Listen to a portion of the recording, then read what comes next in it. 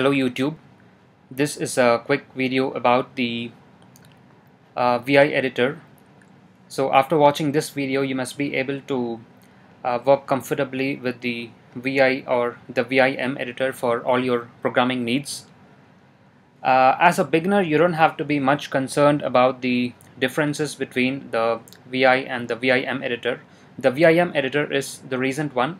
The name VIM is an abbreviation for VI Improved. It has a few new features on top of what the old VI editor offers. The VI editor is included in all the Linux distributions. On the other hand, the VIM editor might not be included. So if you want to enjoy the additional features in VIM which are not present in the VI editor, you can install the Vim editor. For Linux systems, you can install the Vim editor from the Aptitude Package Manager by just typing sudo apt-get install Vim. I'll leave this line in the video description. In a Mac, you can get it from Macports. So the installation in both the cases is pretty straightforward. Leave a comment if you have any queries with regards to the installing the Vim editor. So I'm using the macOS 10 for the demonstration. The operations are going to be the same in a Linux operating system as well. So let's start by opening the terminal. Yeah.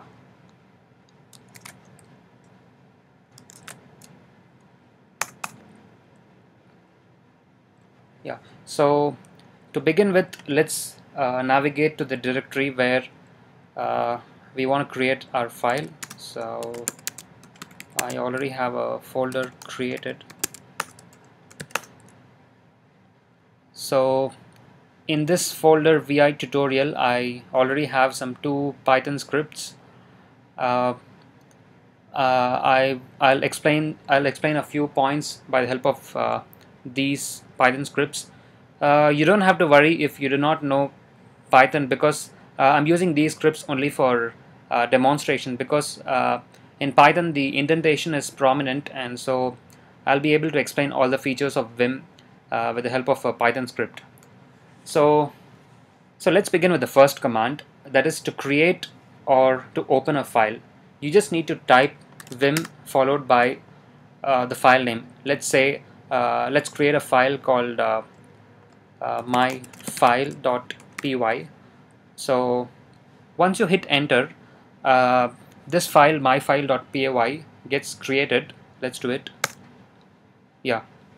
So the new file is created and the new file myfile.py is open. So you can see the name of the file at the bottom. So on the other hand, you can also open an already existing file by the same command that we used. So vim followed by, let's say, an already existing file .py. You just type the name and it opens the file which already exists. So right now the editor is in the command mode. So the VI editor has an insert mode in which you can insert your text, and it has the command mode. Right now it's in the command mode.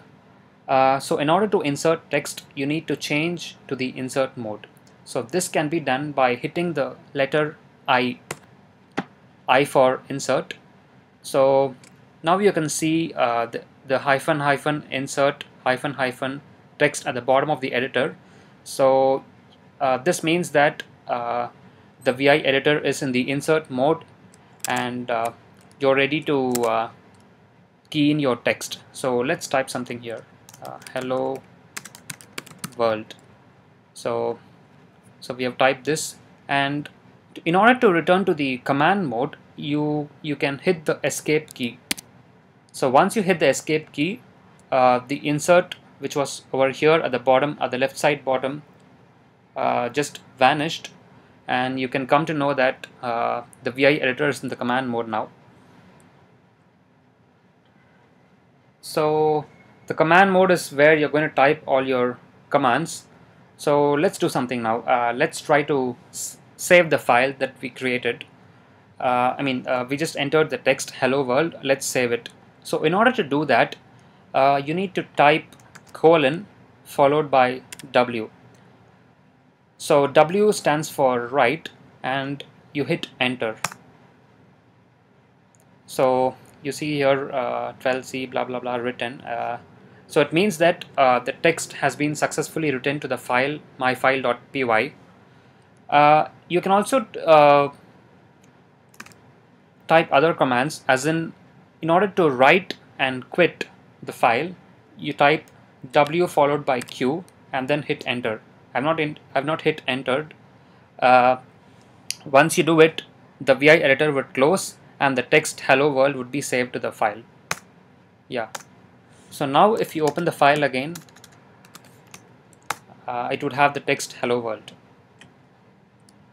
So now we just saw two important commands, colon W for just writing and colon WQ for writing as well as to quit the file, to quit the editor. So let's try something else. Let me create another file called myfile2.py. Now I just want to type something, and I just want to quit the editor without writing the text to this file. So you can do that by typing colon from the command mode. So what I just did was, okay, right now the editor is in the insert mode.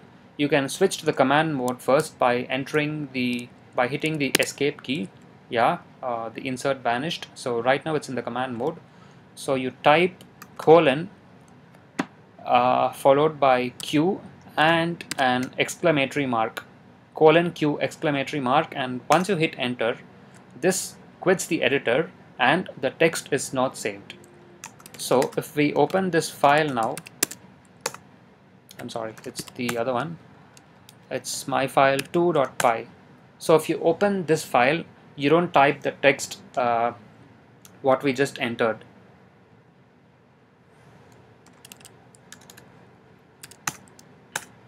So what we just saw was WQ, Q and Q exclamatory mark. And now let's begin looking at how you can move your cursor to the different lines in a file. So in order to demonstrate this, I'm going to make use of an already composed file. I'll make use of the Python script test sp image.py. So I'll open the file for you. Okay, so as you can see, the editor has opened the file and it's in the command mode right now. So in order to enter some text, you need to change to the insert mode. This can be done by typing the I, and now it's in the insert mode. And let's type a comment at the top of this code.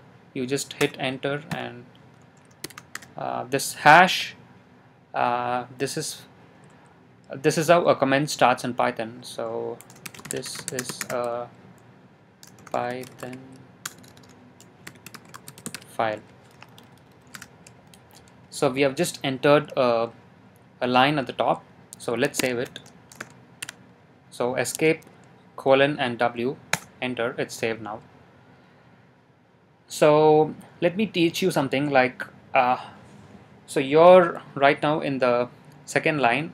So if you want to move the cursor to the end of the line, that is, you achieve this on a normal editor by hitting the N key and the home key to come to the beginning. So to go to the end of the line, what you do is you just type the dollar key from the command mode.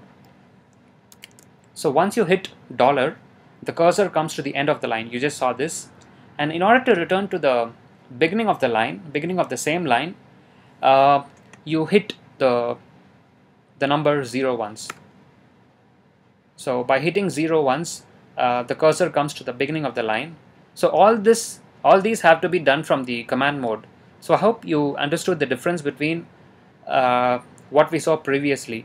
That is, we entered colon, and once we enter colon here, whatever we type appears on the screen. So for example, WQ, it enters on the screen. Whereas if you type $0, there is no text at the bottom of the screen.